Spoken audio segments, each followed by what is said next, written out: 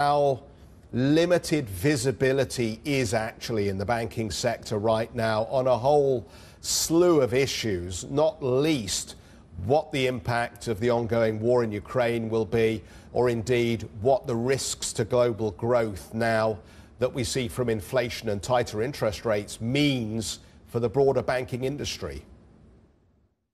Good morning. Yes, that's absolutely right. In the near term, there's a great deal of uncertainty in the industry. And that's both geopolitical uncertainty and volatility emerging from the war in Ukraine. But also the broader macro recovery is challenging, and the effects are felt quite differently across different institutions. So we do think that this year will be somewhat choppy and uncertain, but we think the factors are in place for a broader structural recovery and growth out to 2024.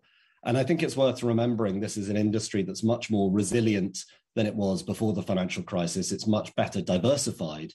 And even though there may be challenges in parts of the business, such as investment banking, where we've seen deal flow down in the first quarter, that can be offset by trading volatility and benefits in that part of the business, and rate rises feeding through in other parts of the business.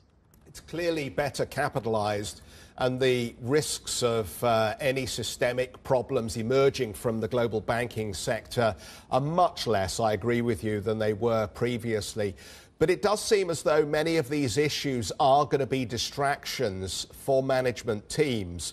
You know, they've all got to worry now about what their exposure to Russia, Ukraine may be. They've all got to worry here about further legal risks related to breaches of sanctions and so forth. Does that perhaps take some of the focus away from what we thought would happen this year, where we'd see banks being very, very focused on ESG issues and how they might increasingly bring fintech to bear on adjusting their models? Well, I don't think it's changed the focus on ESG or market structure change, but it's certainly added a new set of issues to grapple with at the same time. In many respects, you could argue that some of the challenges that we're seeing actually accelerate the need for the climate transition. But it's certainly a very challenging operating environment. And as we say in the report, we think the gap between the winners and losers in this complex operating environment will be even greater as a result, and it puts a real focus on management execution.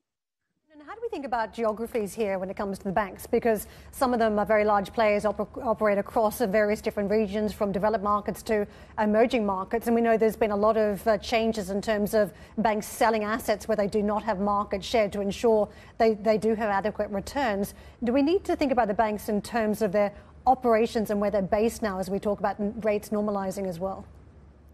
Yes, I think geography certainly plays a large effect here, both in terms of exposure to rising rates at different paces, as well as the underlying economics and economic health, including exit from COVID lockdown situations. So the recovery will be uneven, and we're seeing that coming through the results playing through. Certainly, European banks have had to revise many of their plans in light of the situation in the Ukraine, and we're seeing different interest rate outlooks playing through there compared to the US.